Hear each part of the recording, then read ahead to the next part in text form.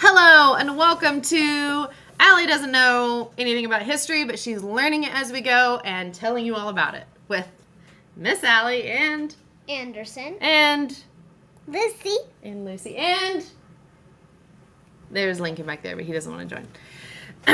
So let's start with the origins. How did Rome get founded? You might remember something from our timeline song.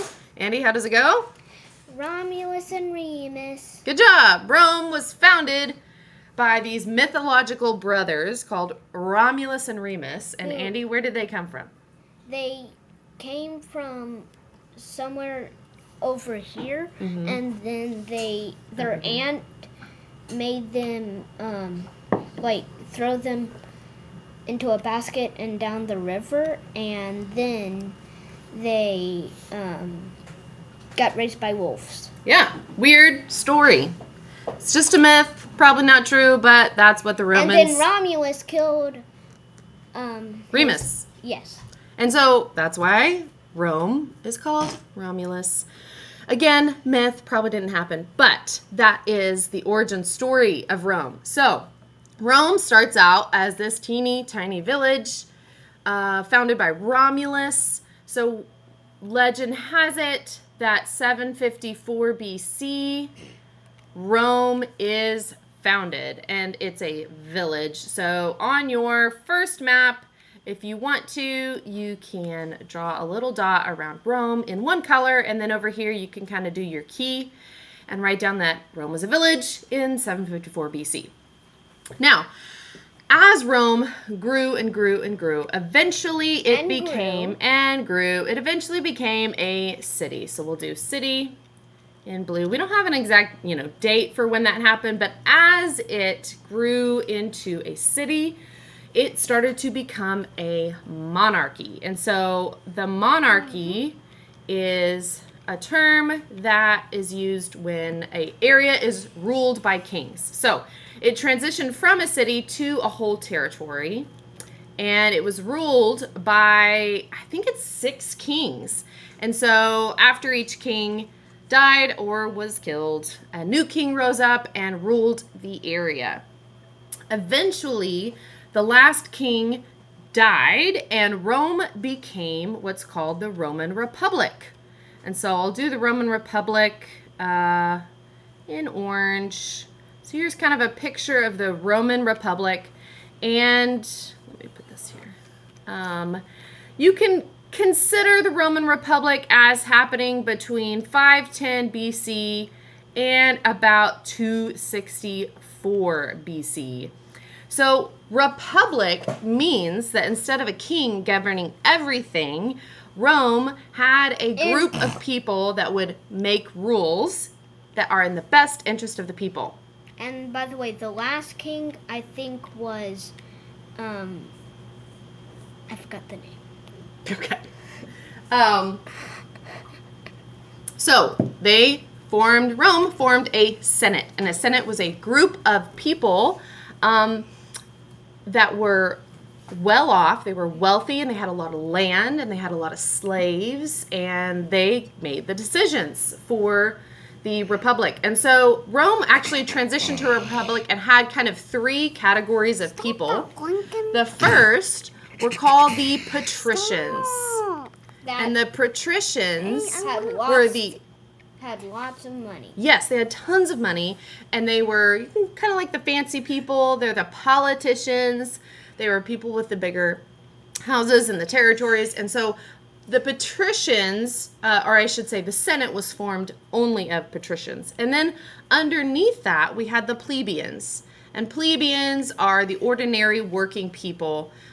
They were poor. They did not have their own land. They worked for the patricians. They were the metalsmiths and the bakers and the farmers. Then on the last rung, slaves. You have slaves. And these people owned nothing and were owned by, they didn't own anything, but they were owned by the patricians. So patricians rule everything. Interesting thing about the Republic. The Republic had consuls. Consuls were the leaders over the Senate, and there were 2 consuls. Basically, they were kind of like side-by-side presidents. 2 presidents, if you will, that ruled next to each other in the Senate.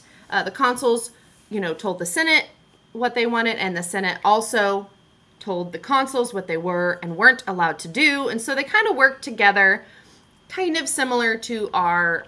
kind of like friends. Yeah. Yeah. But I don't know that they were really friends. A lot of them didn't like each other. Kind of. Yeah. There was a third group of people that also had power called the generals. And when Rome became a republic in 510 BC, they decided they were going to start to conquer all of Italy. And as they went and fought these wars, the generals would have temporary power. And so when they were in the middle of a war, the general had power and the consuls stepped down. So they weren't making decisions anymore. It was the generals making decisions. Yep. And then when the war was over, the general would step down and allow the consuls to keep ruling. So we have a period of the Roman Republic where they are conquering land. And the crazy part is, after they conquered land, they gave land to the soldiers. The land they conquered, they gave to the soldiers. But all the soldiers wanted land, right? So they kept having to conquer more and more and more land in order to have enough land to give the soldiers. It was kind of this crazy cycle. So, eventually, Rome conquered this area called Sicily. It's right at the end of the boot of Italy. And Italy is Carthage is actually right way down here. You can't even see it on the map, but Carthage is down here. So, remember how Carthage is kicked by Italy's boot? Well, actually, Rome... I think this is the boot and not that. Yeah, this is the boot. But Rome conquered Sicily, and they were friends with the Italians, which were in this general area as well. And so we have Rome right here. Carthage, remember Carthage being kicked by Italy's boot? Here's Carthage. I'm going to change it to green. Carthage is actually, let's go to your next map, the one that says Punic Wars. So go ahead and circle Carthage, and if you want to, you can take like a green marker or something. Or this map. And kind of color these areas where Carthage is. Carthage was located in here, but remember we also have the Italians there. Let's do the Italians maybe in blue. So Italians are here too, and then we know that Rome joined in with them here. So we got a lot of people that are not happy with each other here. Turns out that Carthage was attacking Italy, Italy was attacking Carthage, and Rome was friends with Italy. So guess what you think Rome did? Conquer Carthage. Yeah, they decided to join the fight too. So they start fighting over this area. And we get to what's called the Punic Wars. Punic Wars. Dun, dun, dun, Punic dun. Wars. Punic Wars. And the Punic Wars are between 264 BC and 241 BC. Wow, That's the first Punic War. The second Punic War actually goes until 202 BC. So we're talking 60 years of war. Can you imagine 60 years of war? That's a lot of war. And let's move to our next picture, which is going to kind of show us how the battles fought over time. And if you want to draw this on your map, you can, or you can just follow along with us. Yep. So, Mommy, you went to a different map. I know. We're still on the Punic Wars map. So, Rome in red, Carthage in blue, Syracuse is the space that Italy had. So Rome and Italy fight Carthage, and they decide we're gonna defend Sicily, and they built a fleet. Rome did not have a fleet like ships in the water. So they built a bunch of ships, and they started fighting the Carthaginians, right, which are found in Carthage. So They start fighting the Carthaginians, but it's kind of a stalemate. No one's really winning. They just keep fighting and keep fighting and keep fighting. So Carthage has this great idea.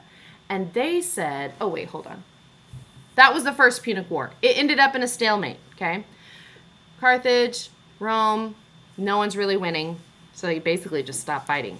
Then Carthage starts another war called the Second Punic Wars. And Carthage was really smart. And they were like, hey, what if we distract Rome and we go doop-a-doop-a-doop-a-doop-a-doop-a-doop, and let's attack Rome from the north and they won't even see it coming.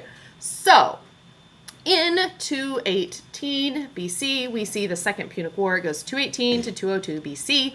And there's a general, and his name is Hannibal. Hannibal? Hannibal, a famous Carthaginian general. He decides to take troops all through Hispania. You remember where Hispania is? All through Gaul. And right here in between Gaul and Italy is a big old mountain range, which on your map says The Alps. the Alps. The Alps, huge, high mountain range.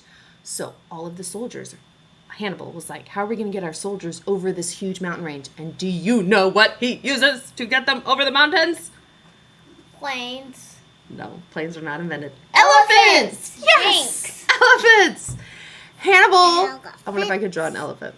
Hannibal gets huge elephants, and they march over the Alps with war elephants, and all their soldiers are on their elephants. So they start coming down here. What do you think Rome does when they see all these elephants? Ha! Ha? No, they're scared. What? They're very scared. They're like, ah! Probably a lot of them have never even seen an elephant, and they're scared, and they fall back like this. Carthage keeps coming forward, and eventually they try to get to Rome, but Romans defeat them. So Carthage loses. And right as Rome was trying to fight back, Romans were trying to fight back at Rome, Rome decides to do its own sneak attack. And guess what they did? They came to Carthage. They came to Carthage, and Carthage was not expecting it. They just sent all their troops to go over the Alps. And so this is how, let me erase this so you can see the next map. This is how Rome conquered Carthage.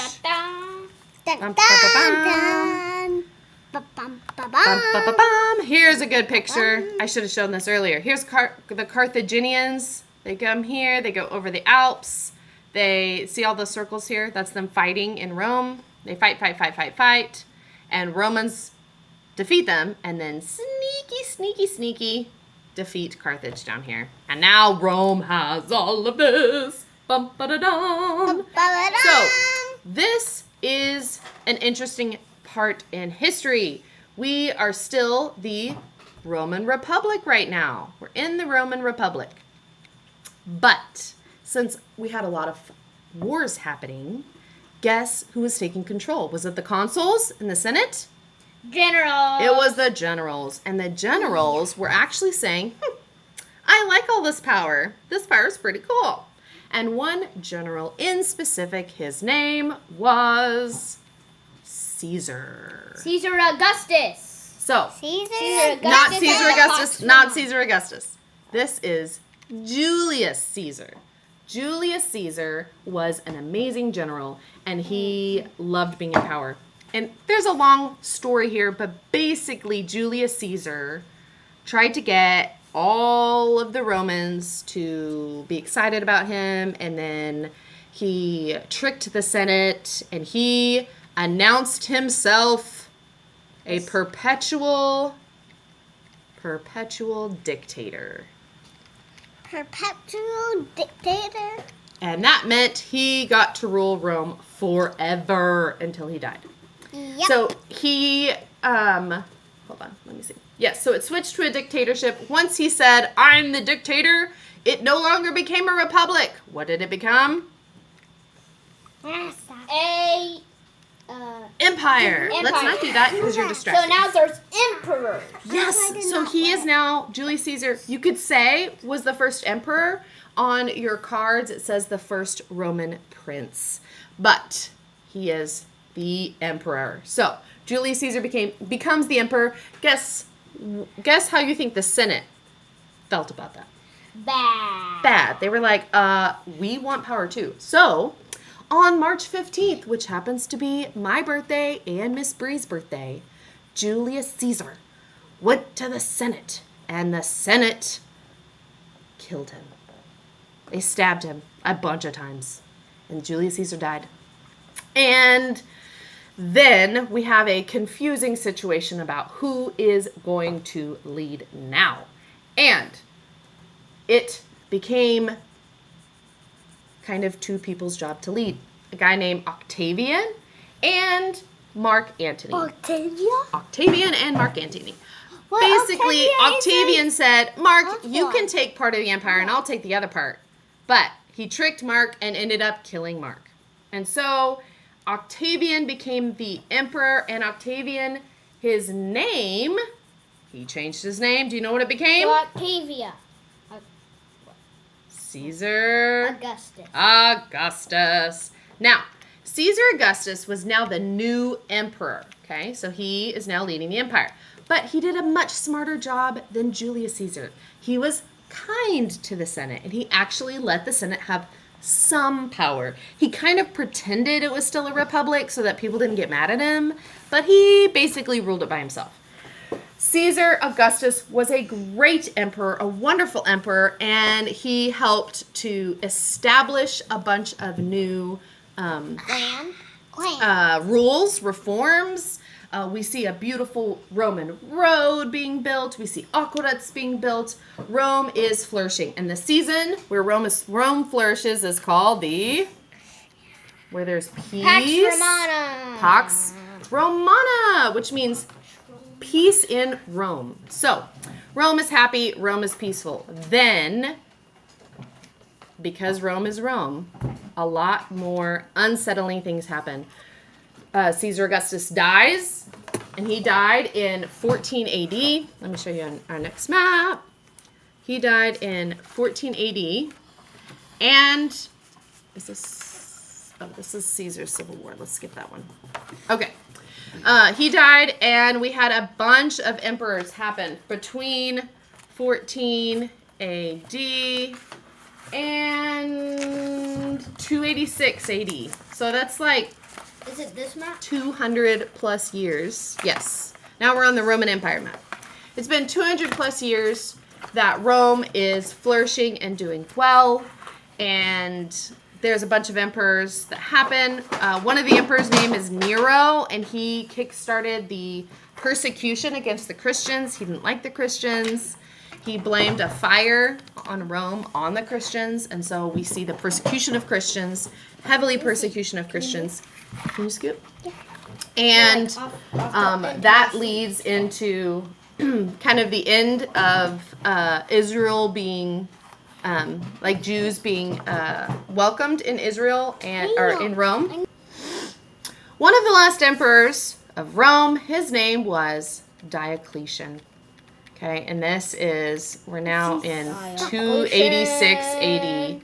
Diocletian divides the Roman Empire. That's exactly what Diocletian did. He realized this was too big of a space to rule with one person. So Diocletian said that the West Empire was going to be ruled by a guy named Maximian, and Diocletian would rule the Eastern. So here's the Eastern, here's the Western. Oh, I'm sorry, we are not in the Rome. We are in the Eastern and Western Roman Empire maps. So if you want to, you can color each of them a different color and label this one Diocletian and this one Maximian. They both did many reforms. Diocletian did many, many reforms and helped to establish Rome to stay afloat for a long time until 401 AD. Dun, dun, dun. This is when we have a bunch of Germanic barbarians come in and attack the West. So let's look at a map that talks about the invasions. Mommy, they're the same. Here's our last map. This one shows you just spit on me. So on your map, if you want to draw with me, we're going to show the invaders. We'll start with the Visigoths. Visigoths were over here in kind of where Russia is now, and they invaded here because the Huns, which was another kind of barbaric group, were kicking them out. No, we're on the same map, but we're showing the Visigoths eventually came into Greece, into the Eastern Roman Empire, where Diocletian was Diocletian was yes, ruling. so it's kind of near that city of Thessalonica. So you can kind of draw an arrow. Here's the Visigoths, a V. They actually lived there with the Romans pretty peacefully for a while, but eventually, just like most groups of people that live together, they end up having differences, don't like each other, and then start a war. So these Visigoths went and tried to conquer the Eastern Empire, Eastern Roman Empire in Greece. Then they traveled into the Western Roman Empire and attacked Rome. They attacked Gaul, and they attacked Hispania. Gaul is France, remember? And Hispania is Spain. So here's the path of the Visigoths. Then we have hold on, I'm going to move this because I can't really see. The Huns. Let's do, I don't know if I can do black. I'll do green. Maybe green because I don't have a black. So here's the Huns. They come all the way over here. They also attack the West. Then we've got another group called the Vandals, and they come all this way and they attack the West and Carthage. So Rome loses almost its entire Western Roman Empire right here. See all that right here? It has all been attacked by these Germanic barbarians. And so the West, technically we say the West fell in 406 AD. And that is the rise and the fall of Rome. Thanks for listening with Miss Allie, Lincoln, Lucy, and Mr. Anderson.